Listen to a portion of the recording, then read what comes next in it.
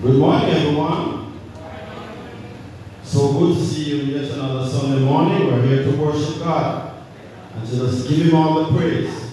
Welcome, welcome, one and all. Our call to worship this morning will be from John 17, verses 15 to 21. John 17, 15 to 21. My prayer is not that you take them out of this world, but you protect them from the evil one.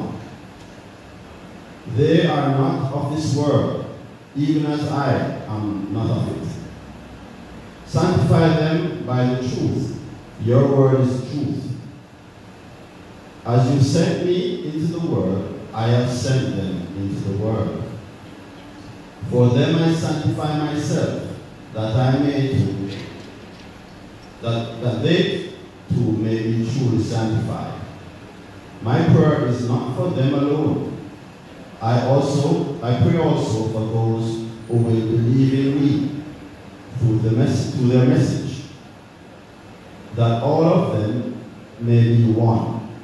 Father, just as you are in me and I in you, may they also be in us, so that the world may believe that you have sent me.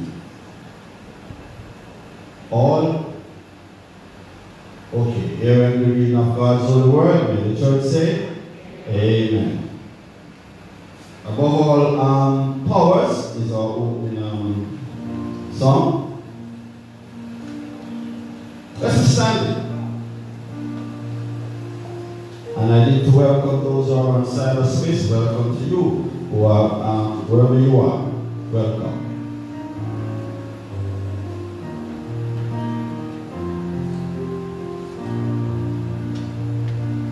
Above all power, above all kings, above all nature and all created things, above all wisdom and all the ways of man, you were here before the world began. Above all kingdoms, above all thrones, above all wonders the world has ever known, above all worlds and the virgins of the earth, there is no way to measure what your worth.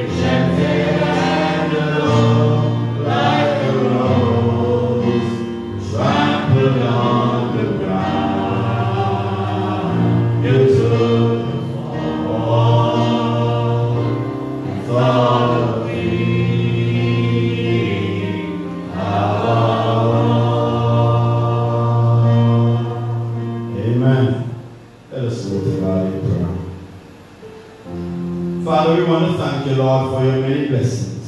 We want to thank you for your mercy, your provisions, your all in all, dear Lord. Who would we be without you, dear Lord?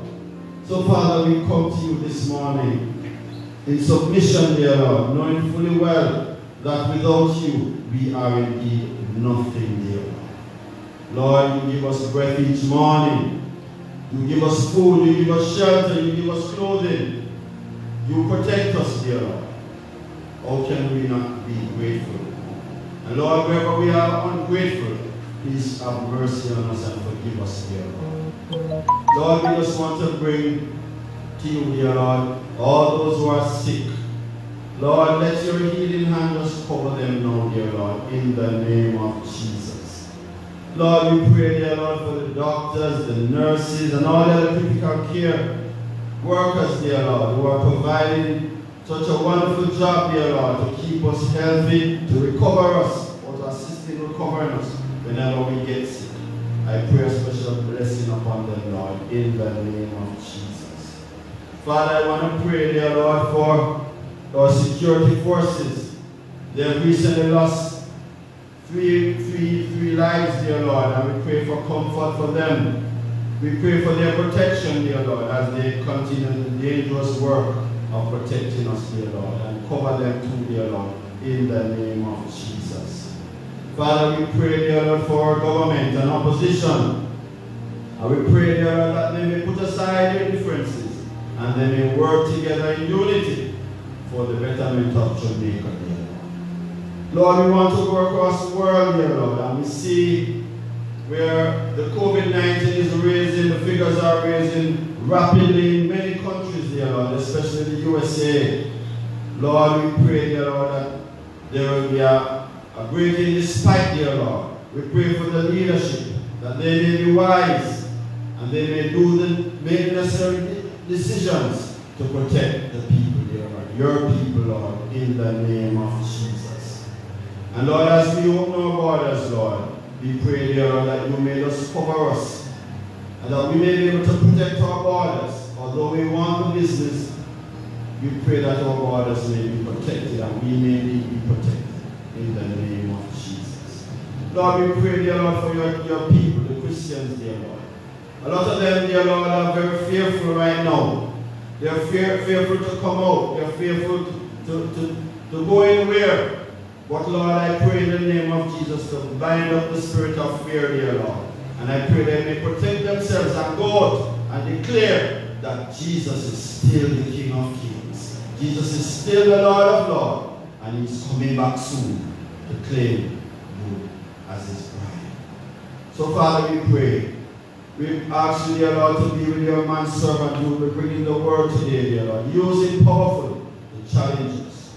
We pray for those who don't know you, dear Lord, as Lord and Savior, that they, dear Lord, may be put in their hearts and they may want to come and to run and to taste and see of your goodness.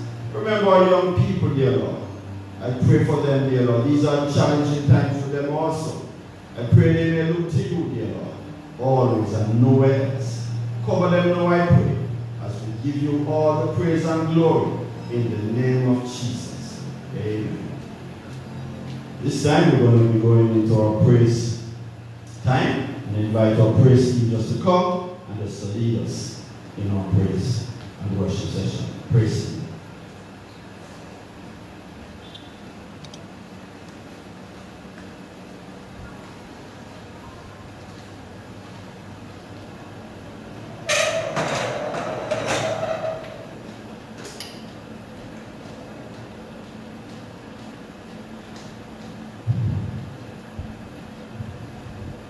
Praise the Lord, church.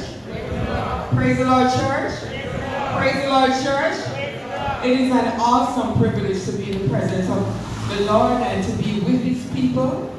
I've seen all of you all week, so it is a blessing for me to look into your faces and to, with expectancy, the faces of those of you who are in cyberspace. God bless you. God is good. God is good? All the time. And all the time? God is good. God is good. Never ever take it for granted. He's an awesome God. No matter what you're going through, he's still an awesome God. I will celebrate, sing unto the Lord. I will sing to him a new song. I will celebrate, sing unto the Lord. I will sing to him a new song.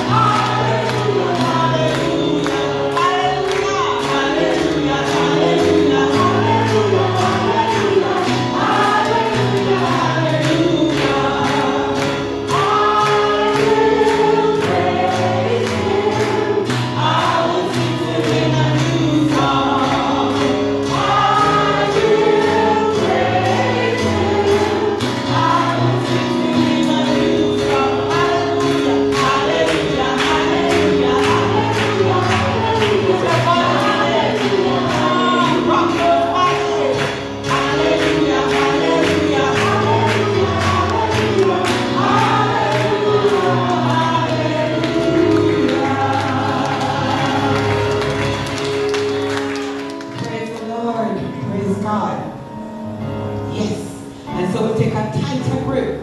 Times rough, times hard. But we take a tighter grip on Almighty God. Come on. Which version? Young people version? Young people version. Young people version. So what are you doing up here though? Alright. Let's go. Take a grip. Come on. Take another grip. Hold fast and never let go. No matter what the people of the world may say. Hold fast and never let go. Come on. Take a grip. Hold on. Take another grip. Come on. Hold fast and never let go. No matter what the people of the world may say. Hold fast and never let go. Come on. Need somebody to help me in Jesus. I need somebody to help me in Jesus. I need somebody to help me in Jesus.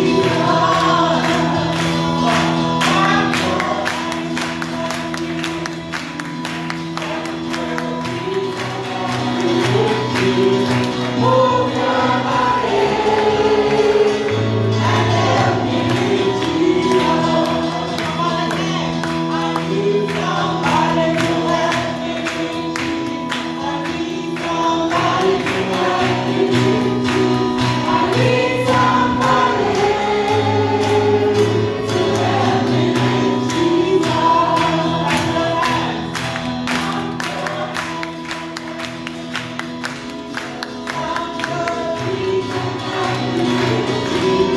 Move your body and help me in Jesus. Clap your hands.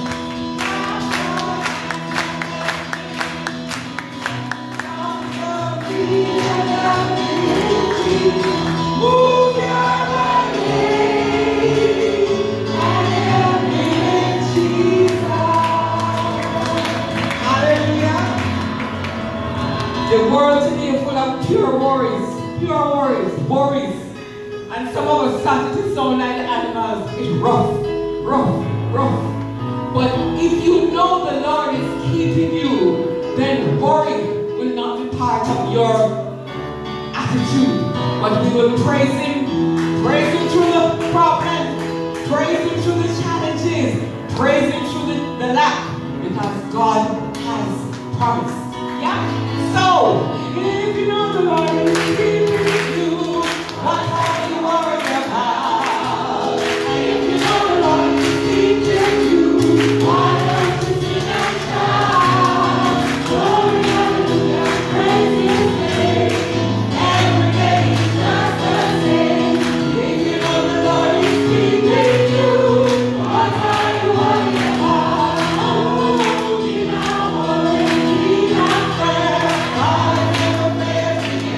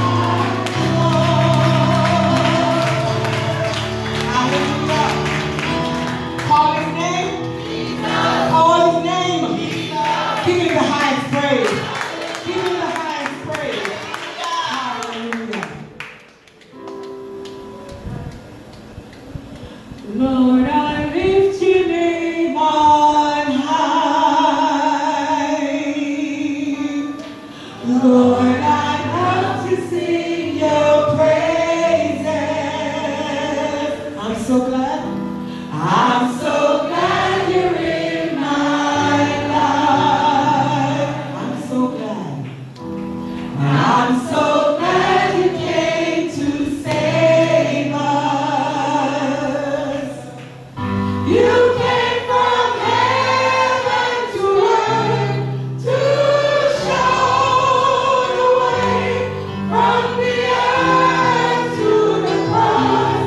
My debt you paid from the cross to the grave, from the grave to the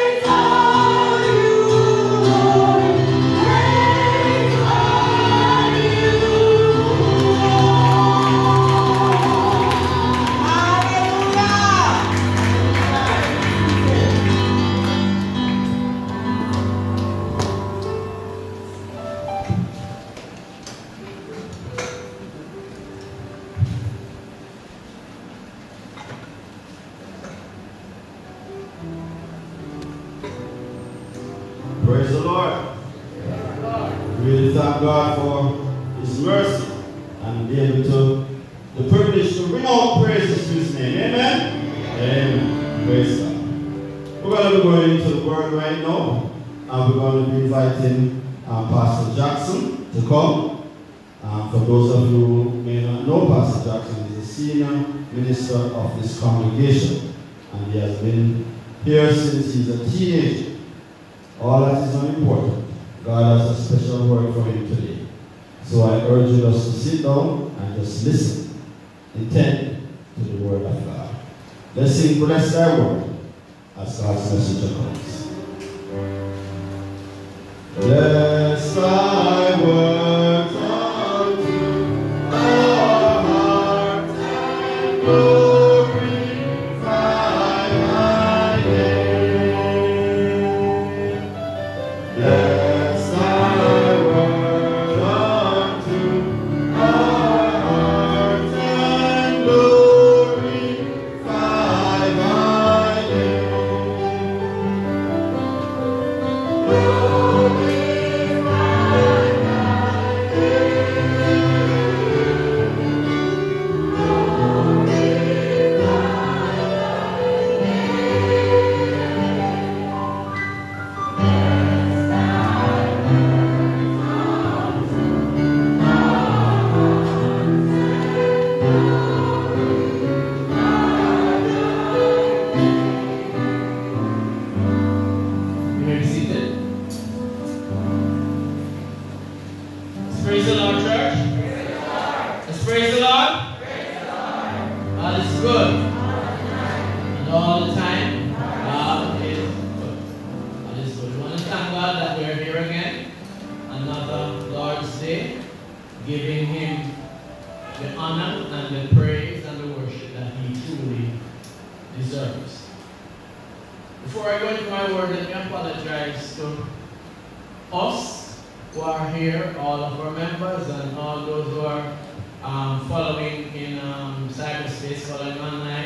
Thy name.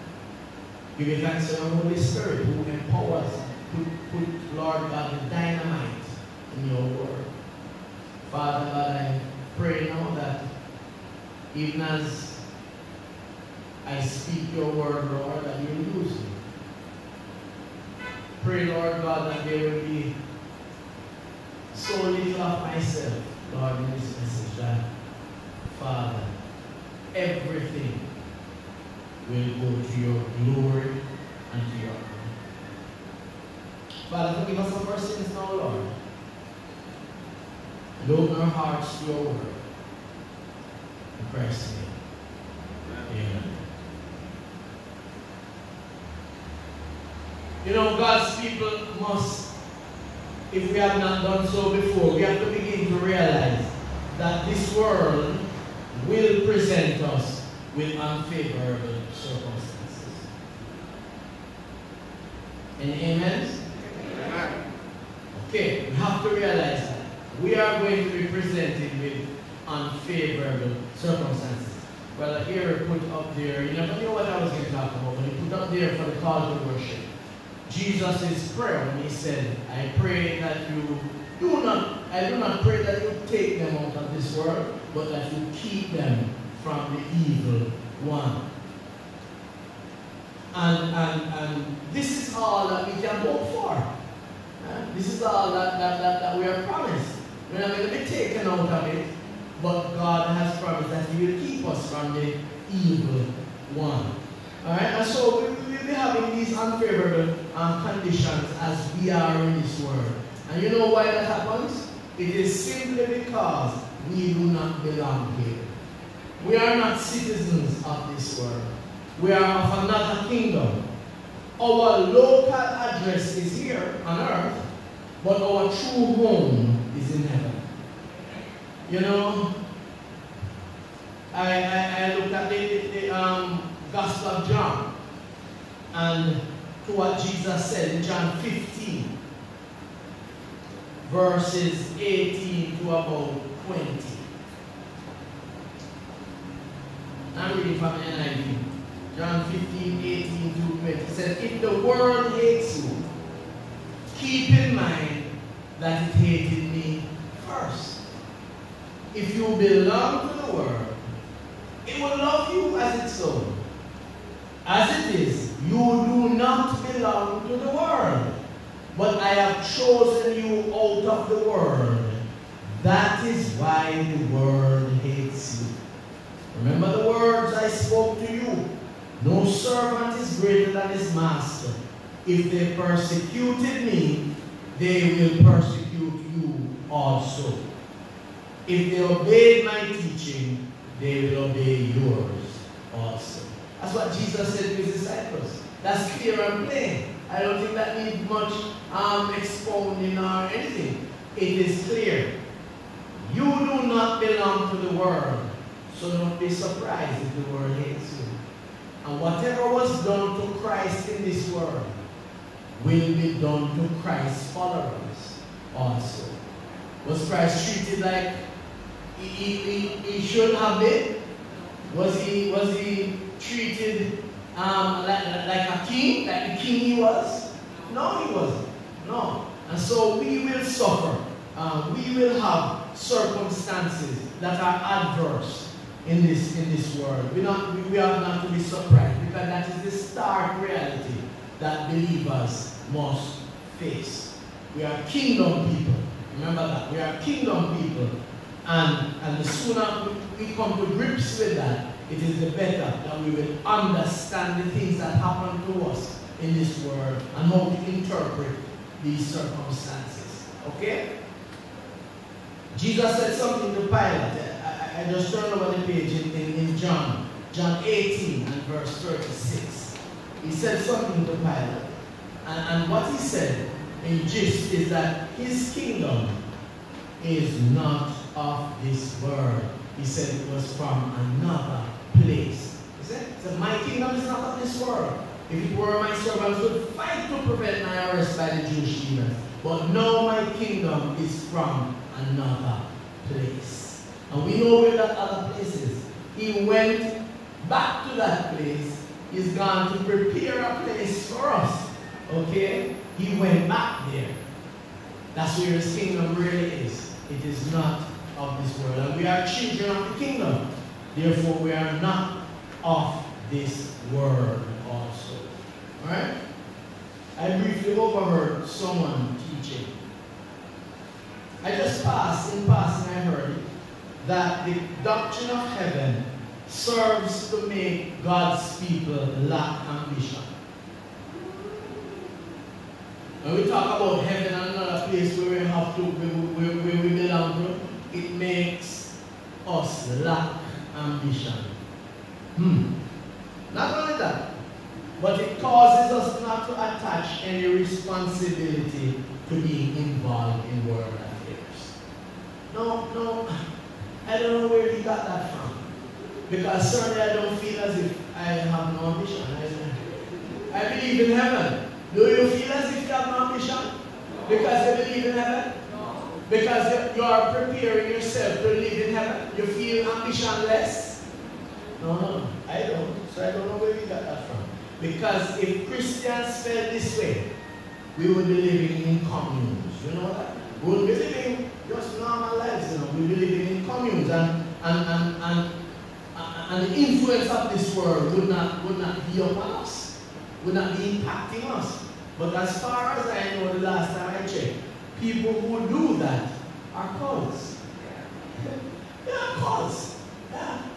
And they are led by people who are deceivers. People like Jim Jones. You remember what Jim Jones did in the jungles of Guyana? Took the people out here and portion of them dead. Okay. So we don't, I don't subscribe to that thought. Right? I always have to remember that I am in the world, but I am not of it. I am not of the world. Amen? Not of the world. So we operate in this space that is called earth. But we must fix our minds not on this earth, but in heaven where our Lord and Savior resides. That's what Colossians 3 verses 1 to 3 says to us. Right? Colossians 3, 1 to 3. Since then, you have been raised with Christ. Set your hearts on things above, where Christ is seated at the right hand of God. Set your mind on things above, not on earthly things. For you died, and your life is now hidden with Christ in God. So, I understand from that I am here on earth, but my mind, and you see the mind is a critical part of us, you know. The mind is where the battle is fought. My mind must be set on the things that are heavenly, the things that are above, the things where God, where Christ resides. So because we do not belong here, we are not to expect favorable circumstances. Yeah, you see a fish out of the water, yeah? I love fish now when I catch a fish and take him out of the water. You can't understand that the next trip is to the frying pan. No, he's jumping and he's jumping up and he's trying to get back into the water until he just flops and flops and flops until he dies. We are like fish out of water. Where God says we have died and our life is hid in Christ. Praise the Lord. Praise the Lord. Christ did not promise that we would get favorable circumstances. Neither did Christ experience that while he was on earth. Listen to what he told his disciples. Turn again to John 16. And I tell you, when I read this passage of scripture, John 16, 28, from about 33, when I read this passage of scripture, it sounds something like what is happening here today. He said to his disciples, I came from the Father and entered the world, and I am leaving the world and going back to the Father. Then Jesus' disciples said, no, you are speaking clearly and without figures of speech. Now we can see that you know all things, and that you do not even need to have anyone ask you questions. This makes us believe that you came from God. Listen to Jesus' response. Do you know, believe? Jesus replied, a time is coming, and in fact has come, when you will be scattered, each to your own home. Sounds like us, you know. Right? You'll be scattered, each to your own home. You will leave me all alone. Yet I'm not alone, for my Father is with me. I have told you these things, so that in me you may have peace. In this world you will have trouble, but take heart, I have overcome the world. That's what Jesus said to his disciples, clear and plain. He said, the peace that you are going to have in this world is in me. He says, I have told you these things so that in me you might have peace. Not in the world, in me. Because in this world, trouble is going to come. We are going to be plagued with adverse worldly circumstances as long as we are living here. This is not the Garden of Eden.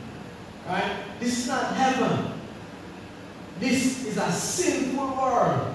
A world in which the prince of the power of the air is at work.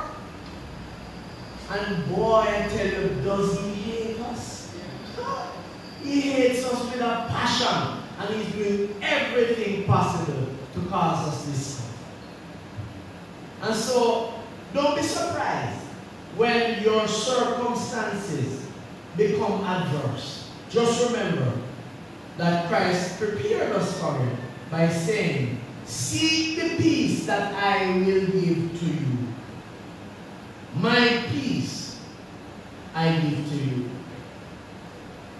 Not as the world gives, give I unto you.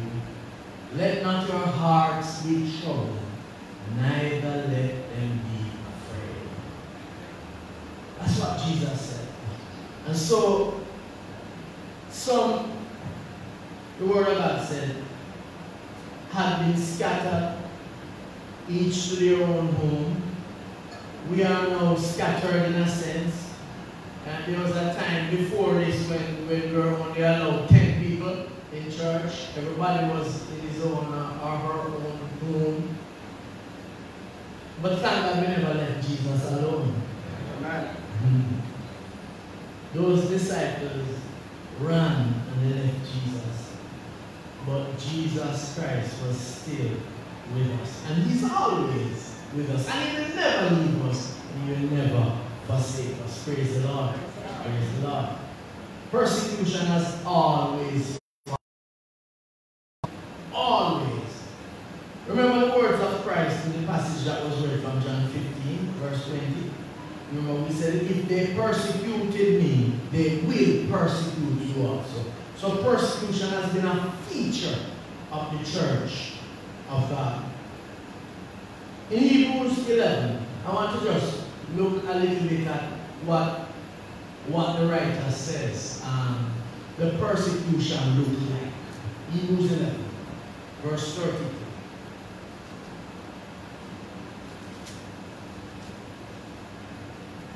Hebrews 11:32.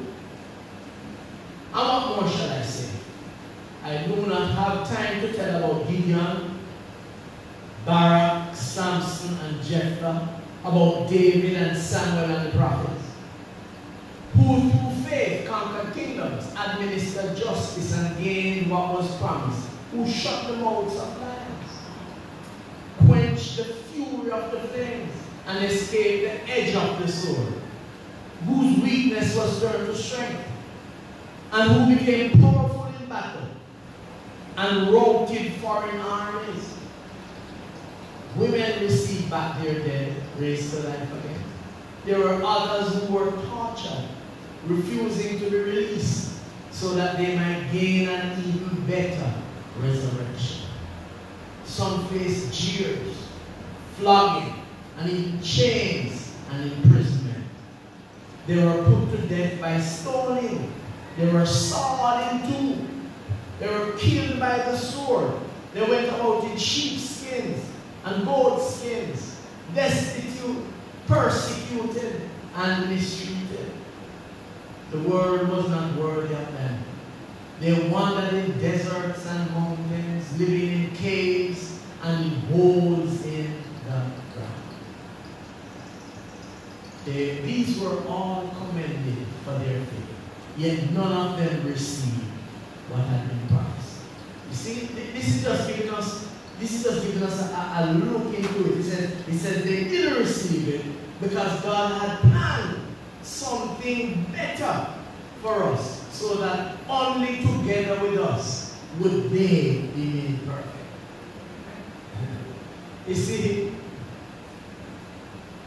you know if anybody being sawed into as a Christian because of their faith? I don't know that. I don't know about that. You know that happening in Jamaica, some of these things that are stoning Christians, they're flagging us, when I know about the jeers and the insult, they mock us, they tease us. But look, that is what persecution is. And that's where our brothers and sisters in the faith were at one time. That's what happened to them, torture. I praise God. I praise God that we are not in that era. I praise the Lord. You know what that did? That separated the hypocrites from the genuine ones.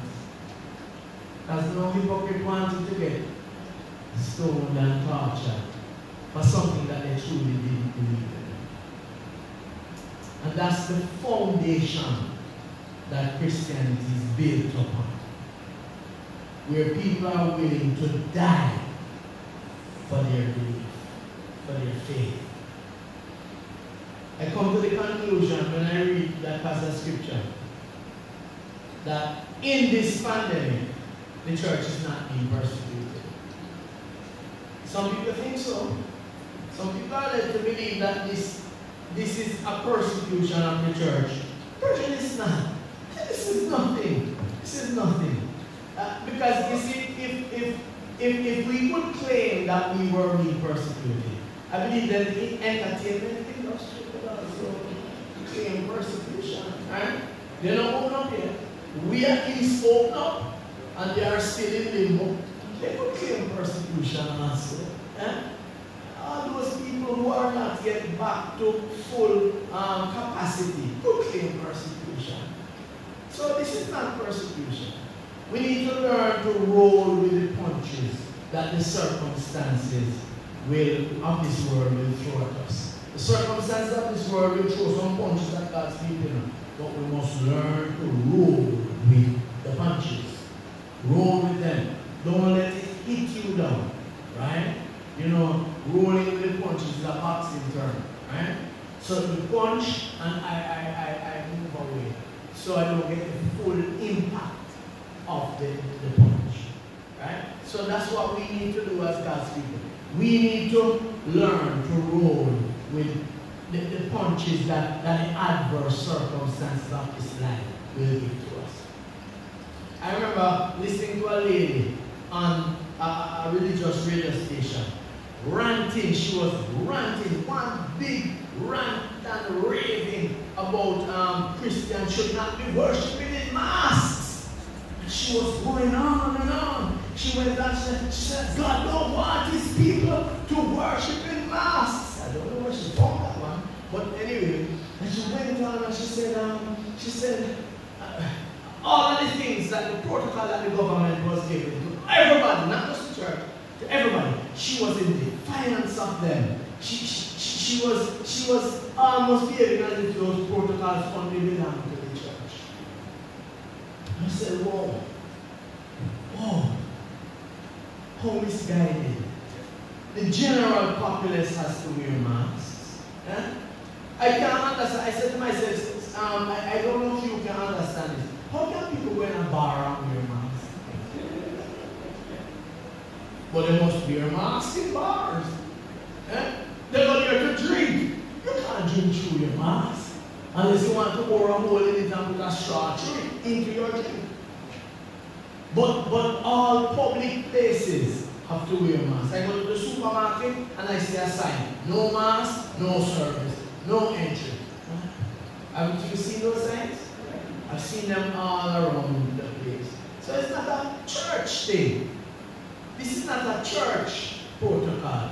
This is for all of us, for help. You know, I went to buy a box lunch to a shop down bottom here. And I saw that on that shop, right? No mask, no service. And that was just a community grocery shop, a community food shop. And I saw that, right? People are required to wear masks at the beach. I guess they might call that persecution. In public transportation, people must wear masks. Right? Even in gyms, people go to gyms. When they are going to gym to go on with them things, they are told that they should wear masks. It is not as if the church is being singled out now. Right? These are just difficult times. These are adverse times. We are in a public health crisis. And it is just responsible for us as God's people to do whatever it takes to ensure that we stay safe and that we also protect others from anything that might reach them. Because sometimes I hear about people who are asymptomatic. They have it, but they don't show any signs or any symptoms. You don't know if you are like that. Wear your mask. Wear your mask. I believe this is just a test, brother, of the Christian method. This is just a test, This is not known yet, This is just a test. And I think that many of God's people are failing this test miserably. It's just a test. It's not a big thing. It's a test. I can worship God in a mask. Because worship of God is in spirit and in truth. You got that one? Worship of God is in spirit and in truth. And in truth. My spirit is not masked. You may be uncomfortable. But I want to ask you a question. Is it that you can only worship God when you are comfortable? Think about it. Is that the only time that you can worship God in comfort? I remember David. David was running up and down the place. David had no abiding city running from Saul. Here, there's a man yard and catch, send me run around the place. And let me tell you something, there was no greater praiser than David. Amen. With all of the circumstances, the adverse worldly circumstances, there was an evil man running him down to kill him. David was still able to write some songs of praise. They said that today we are able to read them, to sing them, and get strength. Amen. Amen. Amen. Our outward man will suffer. Our outward man will perish. But our inward man must be renewed at the same time. Amen. While our outward man suffers, our inward man must be renewed. I didn't say so. The Word of God said so. Look in 2 Corinthians 4, verse 16 to 18. 2 Corinthians 4, 16 to 18.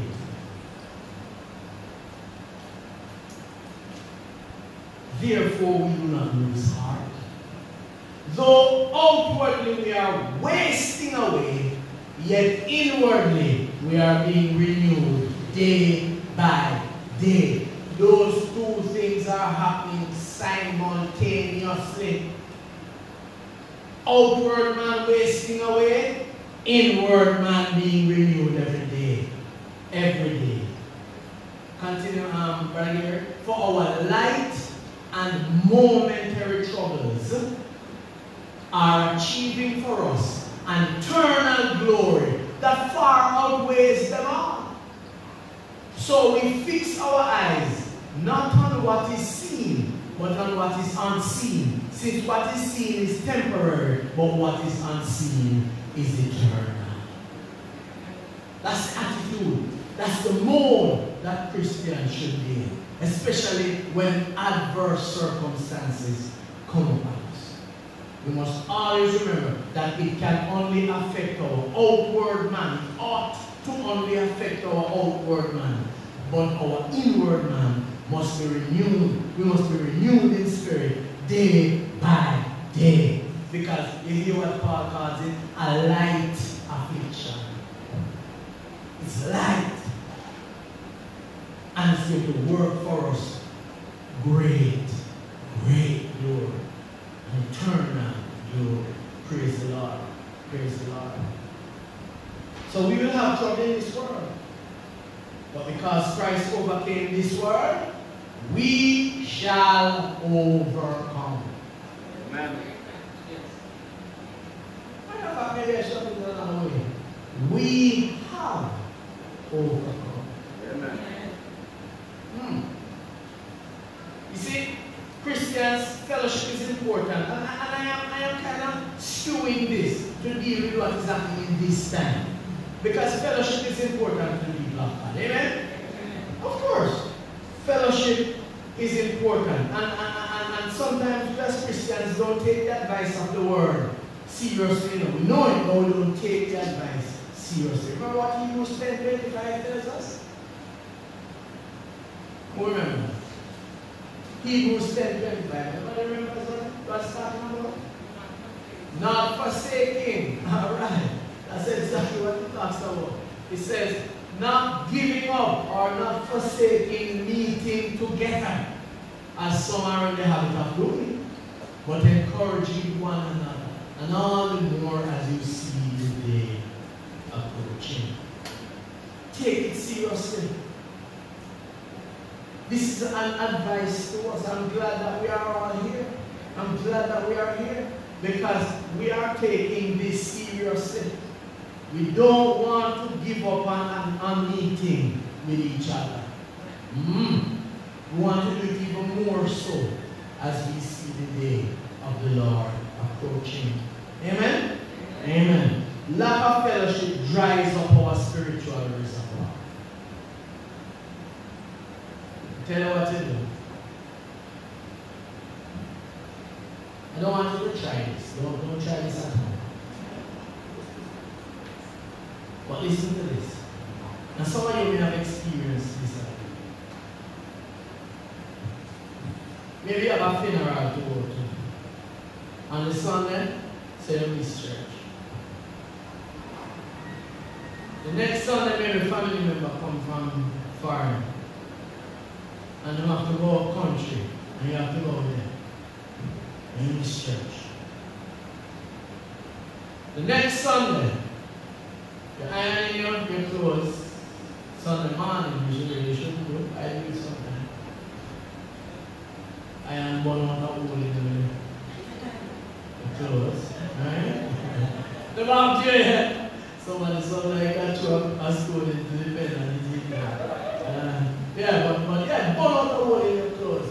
You just get frustrated and say, you know what? Maybe it's already now. I can't bother. So that's 3 Sundays. Let me tell you something. Whether you believe it or not, that takes a toll on your spirit. Whether you believe it or not, it gets easier to miss the next Sunday. Huh? And why? Because your spiritual reservoir is leaking. Fellowship, or should I say the lack thereof, dries out the spiritual reservoir. I saw where the beaches were open recently. You saw it, right? You saw what happened on television there? Beaches were open recently, rivers, and there was a flood of people flocking the beaches, right? And I mean, they weren't even paying any attention to Portugal. They were just glad that the beaches were open.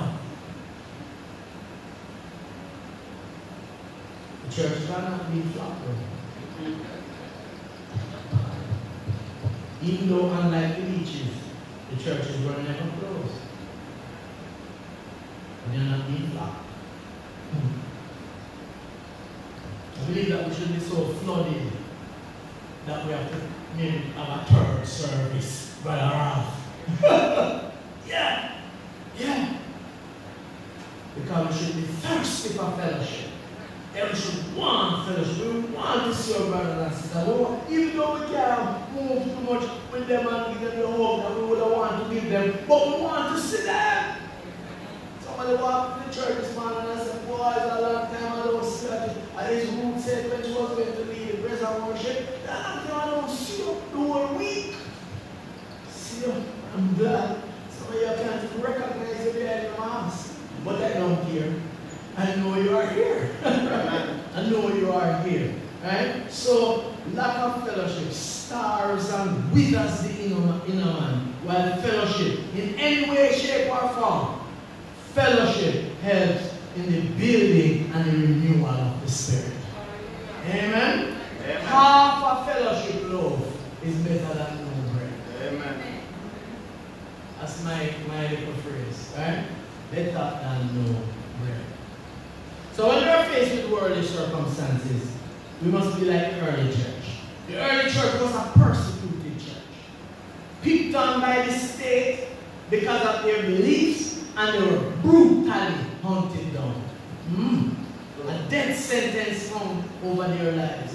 Like the mythical sword of Damocles that was hanging over the head by a hair.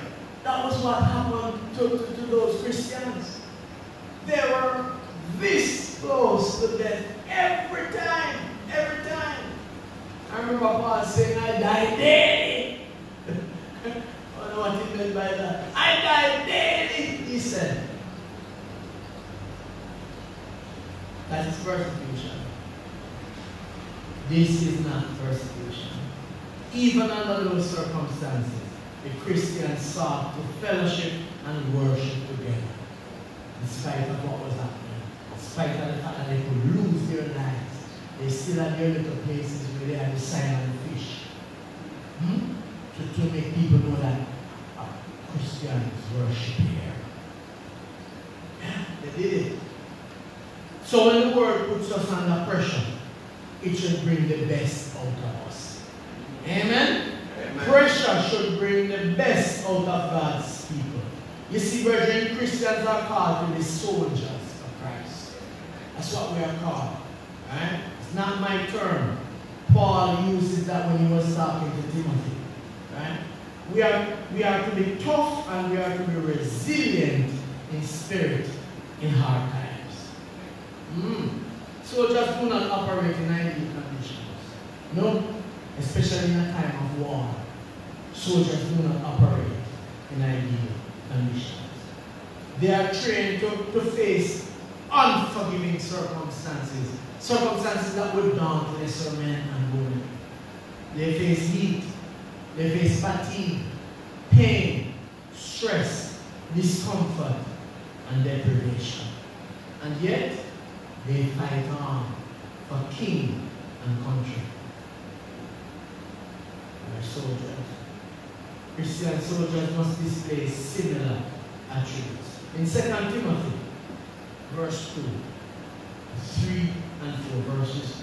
2 Timothy 2, chapter 2, verses 3 and 4.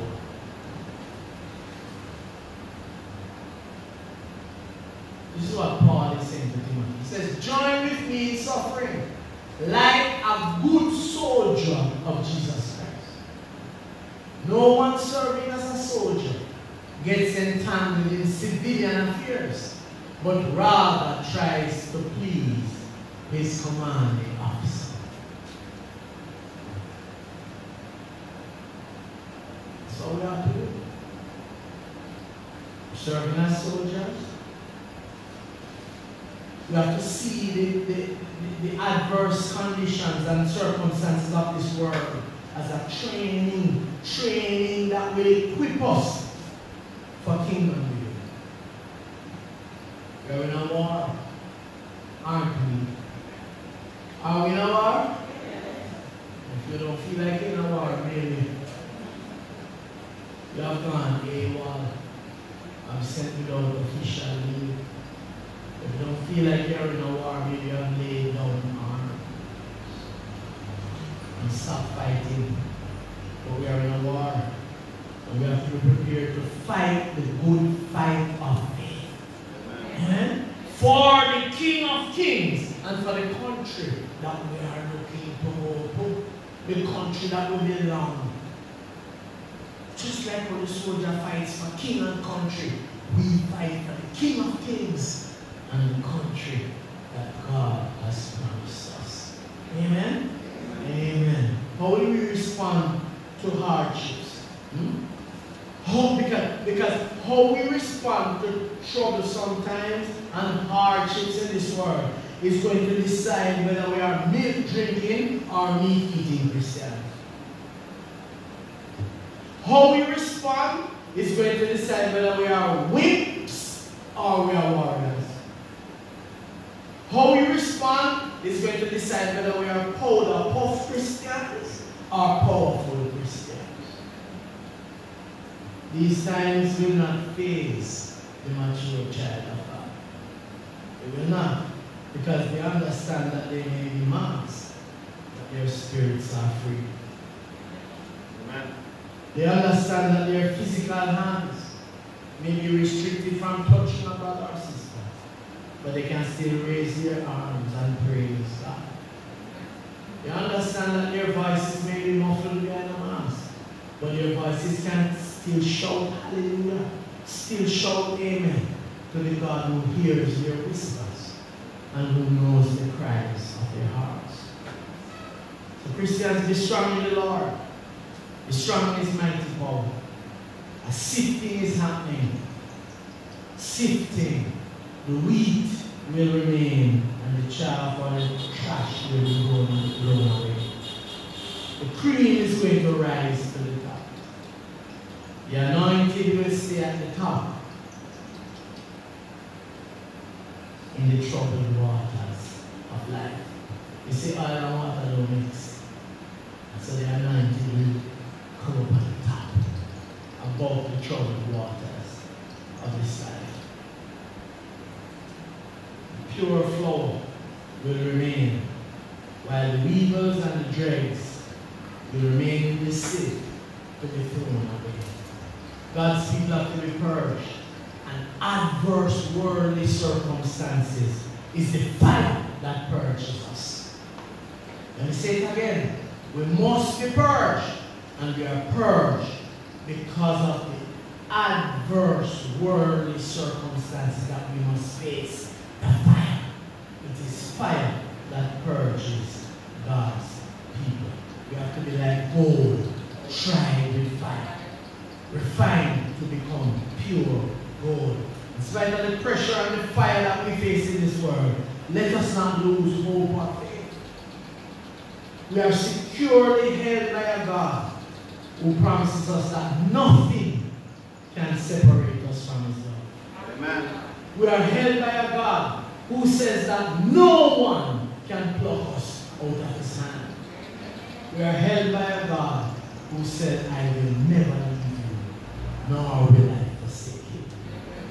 So what is happening now is nothing compared to the plagues that are happening, are going to happen, based on the book of Revelation. I have been hearing all kinds of conspiracy theories from those who are uninformed and ignorant concerning the last days prophecies.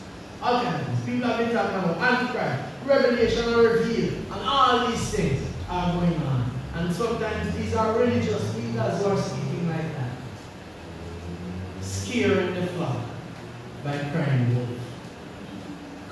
I urge them to be careful, or else they might be caught napping when the real wolf comes on the scene. It's not a wolf. As I said before, this is just a test, people. A fire drill, if you may. The worst is yet to come. I pray that God's people will be prepared for that time. I want to close with these words. Ask a question and answer it. What is having my temperature taken before I enter the sanctuary? Nothing. Because you see me, I am hot in Jesus. Amen. What is sitting 6 feet from my brother or sister in church? What is it? Nothing. Because physical distance is not social distancing. They got the term wrong. It's not social distancing in Christ. What is wearing a mask in worship? Absolutely nothing.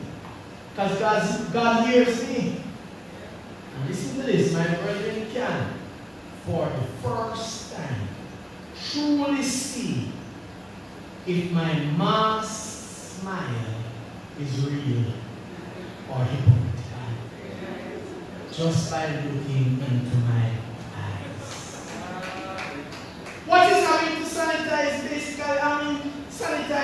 all the time, physically.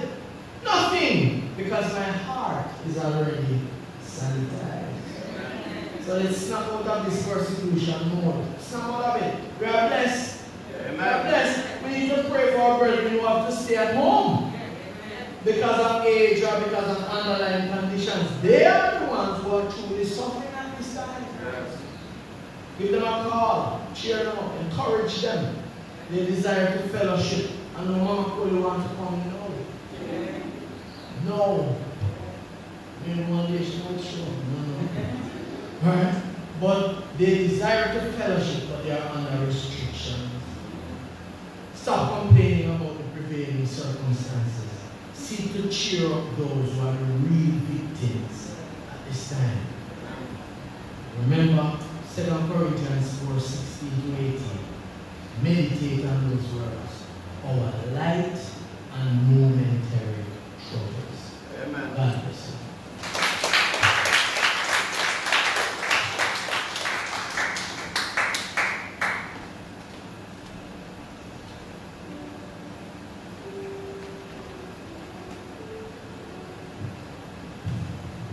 Thank Pastor Jackson for the word and the word of encouragement. Amen? Are we blessed today? Amen. Shepherd of my soul. Let's be standing as we sing Shepherd of my soul. And I urge you just to think of the word of God today. If it touched you, you want to recommit your life, or if you want to give your life to the Lord, now is the time to come and give your life to the shepherd of your soul.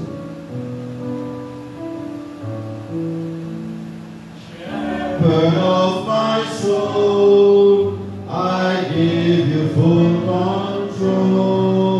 Wherever you may lead, I will follow. I have made a choice to listen for your voice. Wherever you may lead, I will go. Be it in a quiet pasture or by a gentle stream, the shepherd of my soul is by my side.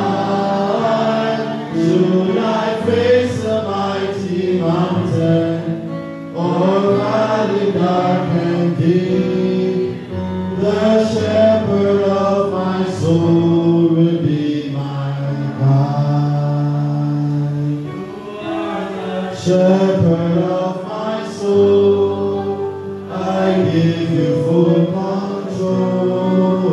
Wherever you may lead, I will follow. I have made a choice to listen for your voice. Wherever you may lead, I will go. Be it in a quiet pasture or by a gentle stream, the shepherd of my soul is by my side. Should I face a mighty mountain or valley dark and deep, the shepherd of my soul will be my guide. Amen. You may be seated. Brother Parrish is here, and Parrish has come and he said that he wants to become his life. And I want to give God thanks for that. He's here today, and I know that maybe from March coming down, he has not had any fellowship. Remember I tell you that fellowship kind of with you. A little bit in spirit, he wants to reconnect himself.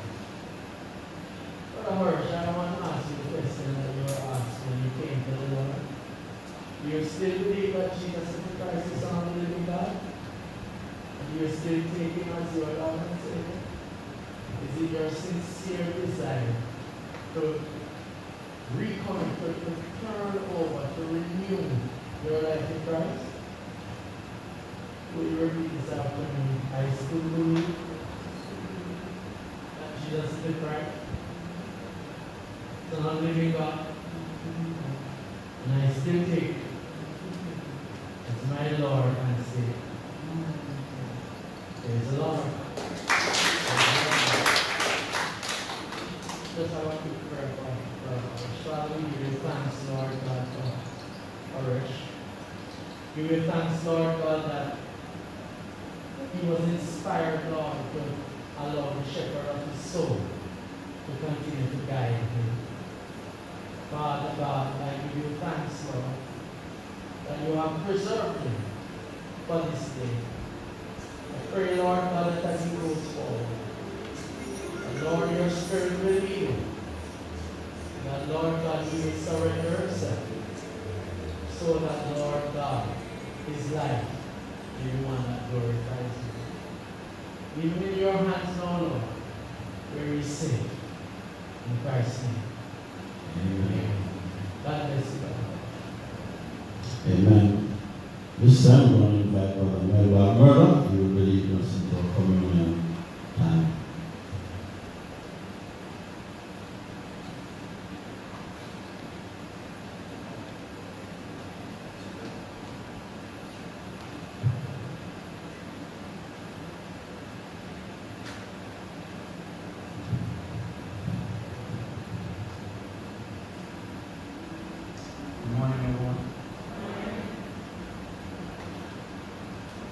The Apostle Paul, in making a case for himself while revealing a simple truth about God in 1 Corinthians chapter 2. In his defense, he sought to remind the Corinthians that when he came to them, he didn't come with eloquence. And the background for which he had to make that claim was in those times you had these philosophers, these men thinking they were wise. And so they were very eloquent, they were very persuasive with their words. They spoke nicely, wooing the crowd. And many were very convinced that they know what they were about.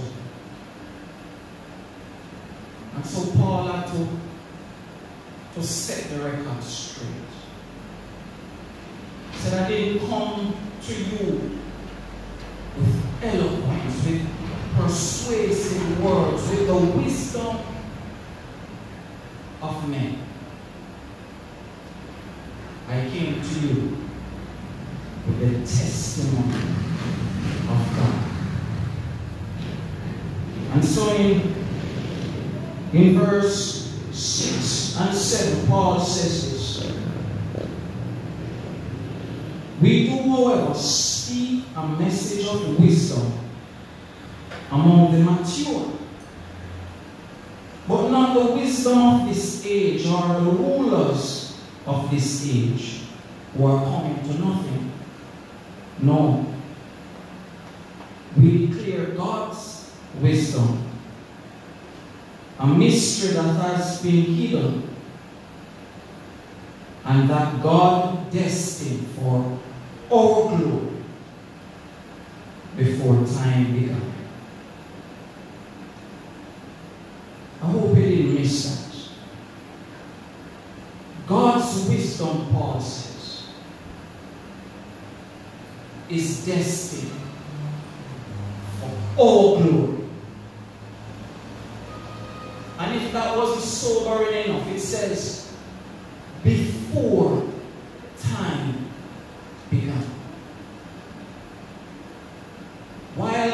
wisdom of men is self-seeking. The wisdom of Almighty God is soul-searching and for the redemption of mankind. And that is why we shouldn't take the communion lightly. We shouldn't. Because it is a reminder to us that as God's people, in His wisdom, we exist in this time, in this moment, because God knows that for whatever it is that are thrown at us in this time, that we are able to overcome through the blood of Jesus Christ. In this moment. It's a sobering thought. God, who is all knowledgeable, all wise, all powerful, His wisdom is for all glory. Why don't we think about that while we pray? Gracious Father, we truly want to thank you. Thank you, Lord God, that through the blood of Jesus Christ we were made to be overcomers. That, Lord God, through the suffering of your Son, Lord God, we would be afforded the opportunity, Lord God, to remain in your presence, here and now, and for a time to come. We thank you, Lord. And we ask as we prepare to partake of your Holy Communion, that, Lord God, you will forgive our sins. For we pray in Christ's name.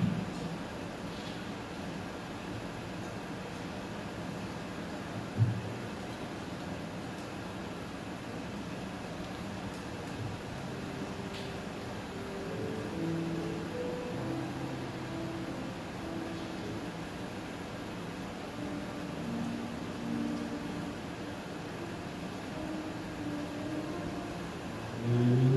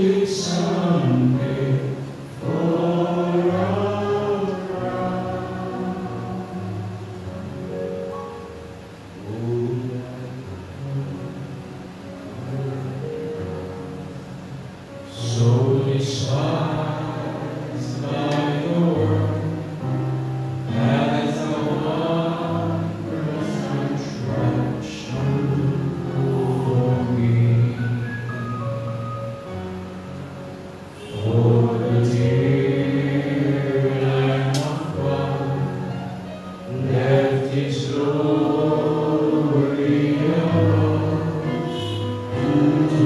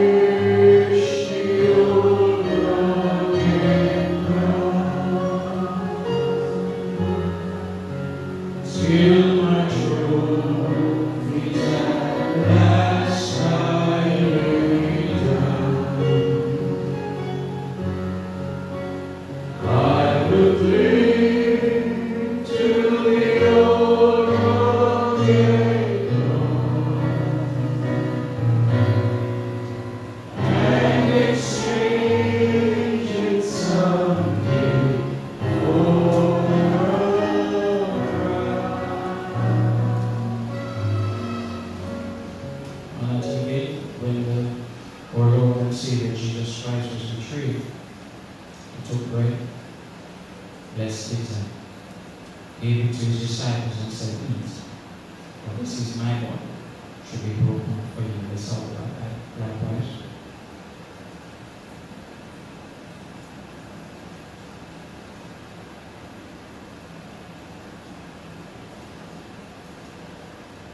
And my hand to the cup, so they were the fruits of the vine. Blessed it, and gave it to them and said, drink, this is my blood, which will be shed for the remission of sins. Let's have a party.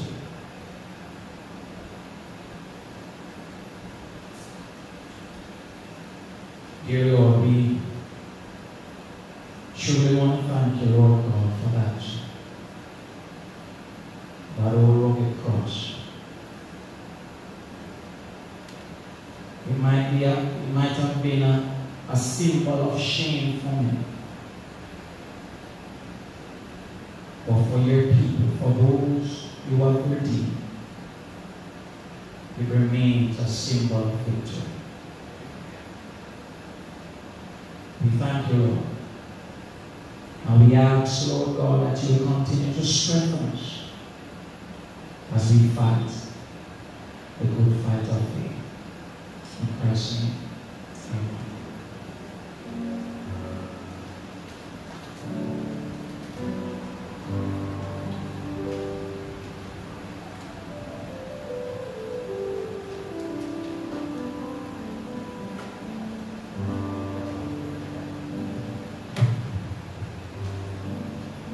I want to quickly go through quite a number of announcements. Just want to very quickly go through them.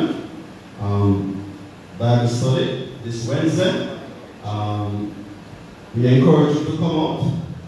I want to thank the 17 souls that came to Bible study, and Brother Jackson has already apologized for not being able to stream. We encourage you to come out. The Youth Senior Scholarship will be open this Friday, and it will go on the youth. So the forms will be available here this Friday on, and it will close the 31st of this month. So we encourage you to collect your forms and fill them out quickly, and then return them before the 31st. Convention 2020 is actually still on. Persons have been asking.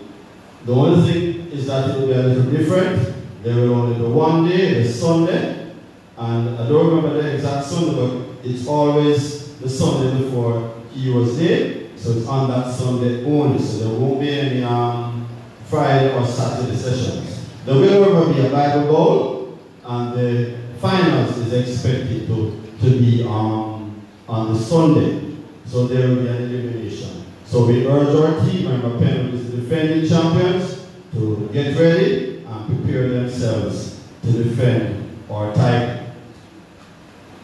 Pray for Sister Myrna Thomas, who lost her father-in-law, and also Brother Richard Grant, who lost an aunt, and also Sister Joy. Doyle called me this morning that she's not well, so please pray for her. Pray for Brother Wallace. Brother Wallace should have actually returned home almost 2 months ago. He has been very, uncomfortable. He wants his own seat. Well, he has gotten a date based on what he has told me. He has booked a ticket. So pray that everything goes well, and within the next few weeks he should be, so he's on the 21st, somewhere around that time, that he should be back. So we just pray that everything goes well and he'll be able to be back with us. And there's a particular lady who is very restless. She wants to see her husband. 2 ladies, all right? Okay. Want to thank all of you who supported the cake sale. And guess what? There's collection time, so please collect. Please pay up your whatever the cakes you had. I'm sure you enjoyed it. We, on behalf of the basic school, we thank you for your support. We want to remind you that tickets will be out for the fish fry, which is actually the bigger fundraiser. And we also crave for your support. That is on the 31st of this month. So please support the fish fry. But that's the final price of the tickets. Alright, next week we'll announce the final price of the tickets. But so please. And one other thing, our Bible reading, we have been giving you our Bible reading, we're starting back today. Bible reading will be Matthew 1 to 5. Matthew chapters 1 to 5. Alright? So, Bible reading, Matthew 1 to 5. Please remember that version. Alright? So, those are the announcements. Let's just stand. There will be a baptism this afternoon. Sonia Henry, who is the sister to Sister Lorna Henry, and grandmother to Shani's last name, White, will be baptized this afternoon. So let's pray that that goes well, and everything, and let's pray for return being able to come here. All right, so look forward to that. Let's just stand now as we close in prayer, and then we will be dismissed. Father, thank you for today. We thank you for your blessings. Lord, we pray that our worship today may have been acceptable to you. Cover us, O Lord, as we give you all the praise and glory. In the name of Jesus. Amen.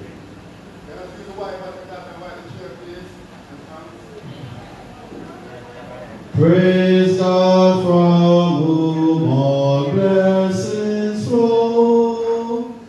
Praise him, all creatures here below. Praise him above the heavenly host. Praise Father, Son, and Holy Ghost. Amen. God bless you all.